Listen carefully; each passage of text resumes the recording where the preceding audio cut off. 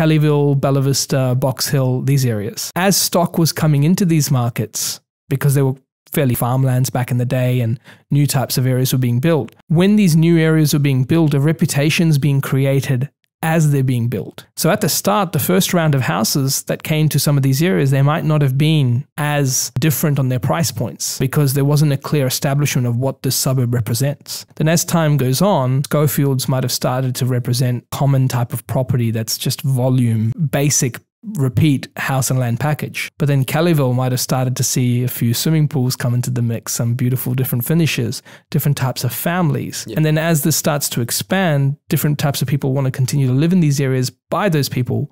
And this gap starts getting created. Because this is what we call change. This is suburb formation. Yes. The problem with that though, as an investor buyer's agent, there is no data unless you're so active to really know that change is happening. So this is where you have to be super localized, super specialized, and that's hard. And you have to be really aware of dollar per square meter rates on new builds and seeing that. There's a reason why I don't advocate for that stuff. It's not because it can't grow. It's because you have to be so in it to know what's happening there to get that right momentum. And you need to know there's a lot of unknowns. What if 20 investors buy the next 22 lots? I don't know that's going to happen. But if it happens, guess what? You're going to have a lot of rental properties show up. Yeah.